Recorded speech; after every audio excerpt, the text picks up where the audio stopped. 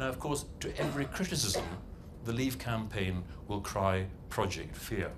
This actually is a term invented in Scotland. I know that. I make no apology for asking tough questions and examining their case, because this momentous decision, if we decide to leave, is irreversible. And I've been here before, and nobody is going to stop me asking hard questions when the future of our country is at stake.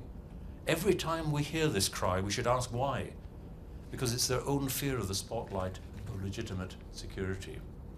In Scotland, when the nationalists claimed in 2014 that oil prices would stay above $100 a barrel, experts called this into question and pointed out the volatility of oil prices.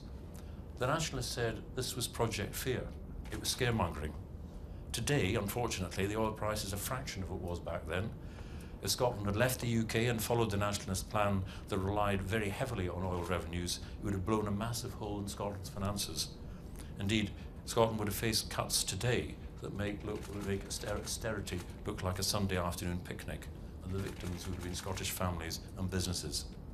So it's not Project Fear. In truth, it's a reality check, the kind anyone would rightly take before making an enormous decision affecting their lives.